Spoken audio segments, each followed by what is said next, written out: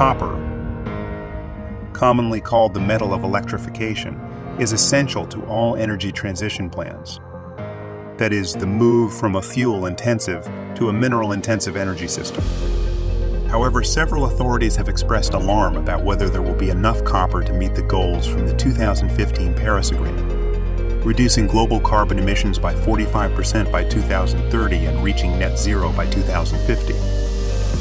In this video, we will explore copper supply and demand dynamics to highlight both the upcoming challenges we will face on the path to a more sustainable future, as well as the once-in-a-lifetime investment opportunities they represent.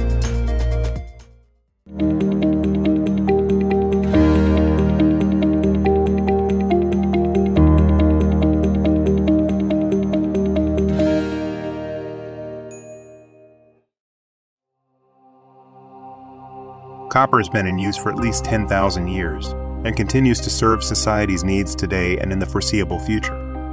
To understand copper's significance, let's look at its usage through the last century. The global annual refined copper usage has increased by almost 5,000% from 1900 to 2020. The metal's excellent electrical conductivity makes it essential for many industries, such as transportation, infrastructure, and telecommunications.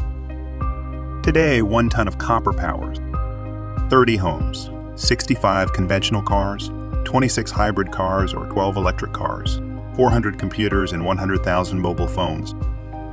In 1950, the average copper usage per capita was 1.15 kilograms per year. In 2020, this number was closer to 3.25 kilos. By 2035, this is projected to reach over 5.5 kilos. Copper consumption, which has been gradually rising over the past 70 years, will now see a significant jump in a mere 15 years. But what will cause this surge over the next decade? And how can savvy investors benefit from it? According to Goldman Sachs' Copper is the New Oil report, there's no decarbonization without copper. Copper wires are abundantly used for most technologies critical to meet energy transition goals by 2050. That is, in batteries, electric vehicles, charging infrastructure, solar, and wind energy systems. The rapid, large-scale deployment of these technologies will generate a huge surge in copper demand.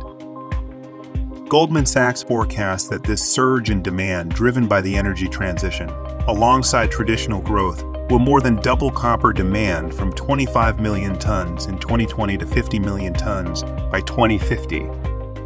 Copper shortfalls are predicted to start by 2025 and will place unprecedented strain on supply chains. Compared to the 20th century oil frenzy, the rush for copper presents even greater challenges due to its concentration in both production and refinement. Analysts predict that the mineral exploration projects under development today won't be sufficient to offset the projected shortfalls in copper supply, even if their permitting and construction were accelerated.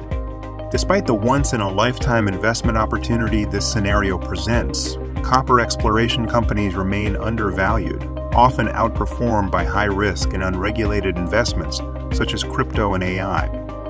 Trading for under $1 on the TSXV, exploration stocks in well-established mining jurisdictions such as Kodiak Copper and CopperX Resources are attractive additions to savvy investors looking to capitalize on the green energy rush of the 21st century.